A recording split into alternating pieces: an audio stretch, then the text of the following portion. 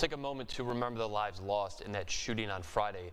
23-year-old Callie Weems worked at Dallas County Medical Center as a nurse, and she leaves her 10-month-old behind. 50-year-old Roy Sturgis was killed, and we're told he tried to stop the shooter himself.